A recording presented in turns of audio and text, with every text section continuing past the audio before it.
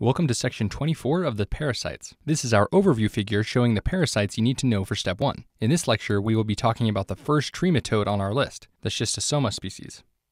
This diagram shows the life cycle of Schistosoma species. So we'll start here with the egg. Once released, these eggs will hatch in fresh water, and this releases larvae. These larvae will then enter freshwater snails. Within the snails, the larvae will grow into mature larvae and then be released. These mature larvae are called cercariae. So all of these cercariae, as you can see here, will then be floating around in the freshwater, just waiting for someone to have an open wound. The cercariae will then enter a human host through their skin wound and then enter the bloodstream. Once in the bloodstream, the parasite will go to the liver where it will mature. Up to this point, you aren't super worried about symptoms. It's what happens next that can lead to problems. Now, two species, Schistosoma mansoni and Schistosoma japonicum, will go to the intestinal vessels and cause intestinal and hepatic schistosomiasis. The third species, Schistosoma hematobium, will then go to the urinary vessels and cause urinary schistosomiasis.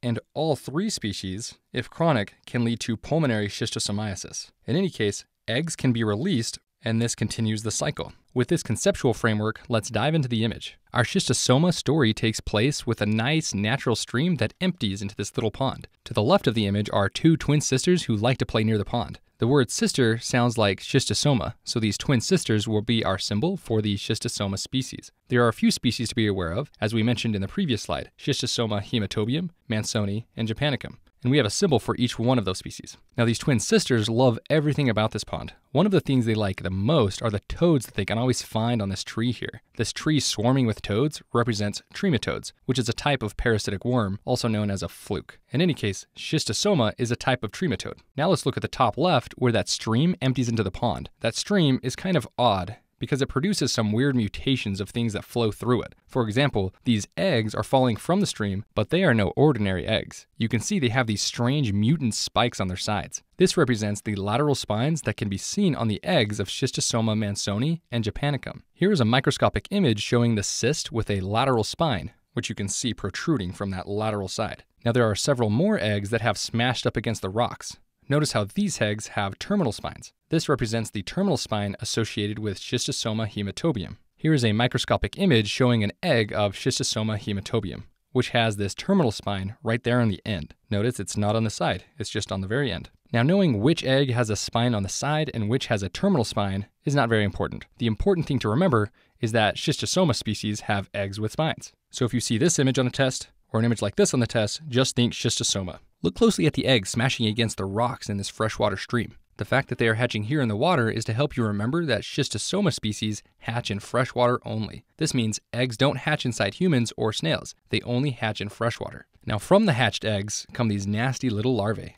Let's zoom up to see these better. See those nasty things shooting out of the eggs? So, larvae coming out of the eggs will help you remember that Schistosoma eggs will release immature larvae. Before reaching a human, these larvae must first find a snail to infest. Now, most of the snails got away, as you can see them scurrying on the dirt to the right. But this yellow glowing snail was the unlucky victim of these mutant larvae. The whole point of this idea is to help you remember that snails are the first hosts of Schistosoma larvae. And you could also call them the intermediate host, or the host of the parasite before it reaches the human. Well, this glowing infected snail is now releasing these little toxic circles, which then flow downstream. These circles will travel to find a human to infect. Circle sounds like cercariae. Cercariae are larvae, but they are more mature. And those are released from the snails and then go to infect humans. You can now see this woman standing here in the pond about to be infested with these little circles. These will infect her by reaching her skin. This represents the fact that cercariae infect by entering through open wounds in the skin. Currently, this woman is obnoxiously aiming her laser pointer at the crotch of this man preparing to dive into the pond. This red light directed at his crotch represents hematuria, or red bloody urine, which occurs as a result of Schistosoma infection of the bladder. The Schistosoma species that causes bladder infection with hematuria is Schistosoma hematobium. To keep these ideas together, I just remember how similar hematobium and hematuria sound. Hematobium, hematuria. With that in mind, Schistosoma hematobium and the important details specific to it will be represented up here in this area on the cliff. As already discussed, Schistosoma hematobia can cause hematuria due to bladder infestation. It can also cause squamous cell carcinoma of the bladder. To help you remember this, we have included this cancer hope ribbon up here, which is our recurring symbol for cancer. It's hanging just above the diving hematuria man to help you remember bladder cancer with Schistosoma hematobium. Now let's move on to the last two species, Schistosoma mansoni and Schistosoma japonicum. To represent mansoni, we have a big mansion back here, mansion for Mansoni. This mansion is actually the Japanese embassy in the area, so you can see some Japanese-style towers there on the sides, Japanese for japanicum. Everything specific to Schistosoma mansoni and japanicum will be on the ground level, not up on the cliff like Schistosoma hematobium was. Now here are some kids playing around the pond like hooligans. They wouldn't be typical rowdy boys if they didn't slap each other on their bare skin when they were given the opportunity. Look how this fellow has whacked his friend, leaving a big welt that has the shape of a very enlarged spleen. This represents the fact that Schistosoma mansoni and japanicum can cause splenomegaly. When this kid got smacked, he lost his footing and broke off a piece of the dirt, which is now spilling into the pond, creating lots of muddy water. This muddy water represents diarrhea. Schistosoma mansoni and japanicum infect the intestinal blood vessels, so patients can have diarrhea. Also notice that that chunk of dirt he broke off from the edge has left behind what looks like an ulcer on the pond's edge. This represents intestinal ulcerations, and patients with Schistosoma mansoni and japanicum can have this ulceration, which leads to blood loss through the stool. A pattern that will become solid in your mind regarding hematology is that patients with chronic intestinal bleeding often develop iron deficiency anemia, so patients with chronic Schistosoma japanicum and mansoni are no exception. To help reinforce the idea of intestinal bleeding through ulcers, we see this scuffle has scratched up his leg, and now he's bleeding into the water, creating bloody water. And remember, with that chronic blood loss, that can lead to iron deficiency anemia. Now these boys were playing with an inflatable toy ship they brought to the pond. Curiously, one of the portholes on the ship is actual glass, fragile glass at that. For those who don't know, a porthole is a small exterior window to a ship. The makers of this line of inflatable toys has likely been sued into oblivion by now. I mean, look what happened to this kid. When he lost his footing, he accidentally shattered the porthole, cutting his skin horribly. This broken porthole represents portal hypertension. The intestinal vessels, or mesenteric vessels, infested by Schistosoma mansoni and japanicum carry blood to the liver, so it makes sense that the portal tract would suffer from chronic schistosomiasis, creating portal hypertension. Now the portal vein leads right to the liver, so the liver is often infected and becomes enlarged, so patients with schistosomiasis can develop hepatomegaly. To help you remember this, we have shown you this super fat Dalmatian dog falling off that toy boat. The poor dog was floating on the toy before it started sinking. Now the fat dog is desperately clinging to keep from drowning. And when you think of this fat dog with that big liver-shaped spot, remember hepatomegaly. Now if you look to the very right edge of the pond, you can see those gnarled fibrous branches stretching over this area of water. Some of those branches have reached the dog with his liver-shaped spot. This idea represents liver cirrhosis. Liver cirrhosis occurs as a result of prolonged inflammation and lots of fibrosis ruining the liver, just like these gnarly fibrous branches are jabbing this dog. Interestingly, chronic infections from any of the species can also cause pulmonary hypertension. To help you remember this, we have another kid preparing a little meal in a pressure cooker. You can see the steam the young man is inhaling, filling his lungs with warm air. Look at him take that deep breath. The attention drawn to the lungs with that deep breath, plus the idea of the pressure from the pressure cooker, is here to help you remember pulmonary hypertension.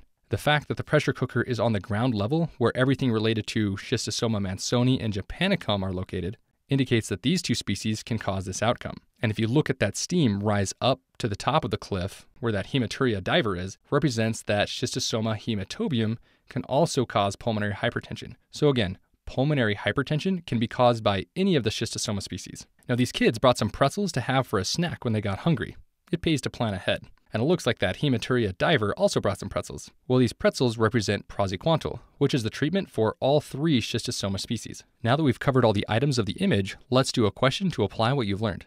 A 65-year-old Middle Eastern female presents to the clinician due to worsening fatigue and dark red diarrhea that began 5 years ago. She emigrated to the United States 1 year ago. Physical examination reveals a palpable spleen and liver enlargement. A stool sample was sent to the pathologist and the results are shown below. Which of the following is true regarding this pathogen? A. It infects the vasculature of the bladder. B. Eggs must hatch in salt water. C. It can inflate lung alveoli, causing cough. Or D. It can cause a decreased mean corpuscular volume, MCV, and hemoglobin. Hopefully you've noticed from the micrograph this distinctive lateral spine, indicating that we are dealing with a schistosoma egg. Earlier in the lecture, I stated that lateral spines, like this, are found in Schistosoma mansoni and japanicum, while terminal spines, which would be located right here, are present with Schistosoma hematobium. You may also recall that I said you don't need to try to remember which spine belongs to which species, because the clinical scenario will inevitably tell you the answer. This patient's presentation is consistent with which species? Mansoni and Japanicum. Hopefully you noticed that this patient has hepatosplenomegaly, with that palpable spleen and liver enlargement. She also has dark red stools that are often runny. Those details point to Schistosoma mansoni and Japanicum.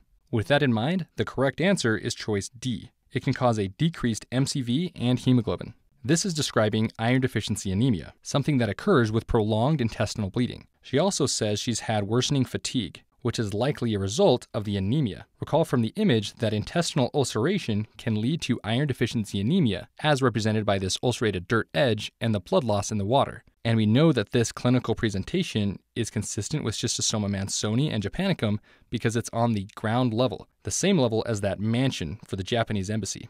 And lastly, eggs of schistosomiasis of any kind have those awesome spines on them. Now A is incorrect because this is true of Schistosoma hematobium, not Schistosoma mansoni and Japanicum. Hematuria sounds like hematobium. Now B is incorrect because the eggs must hatch in freshwater. After all, they need to infect snails, and snails do not live in saltwater because salt kills snails. Lastly, C is incorrect because infiltration of lung alveoli causing cough describes Loeffler syndrome, which is associated with strongyloides, ascaris, and hookworm, and it's not associated with Schistosoma species. If you chose C, you may have been thinking of pulmonary hypertension, but remember that this issue is a problem with pulmonary arterioles, not alveoli, and that should be all you need to know about Schistosoma.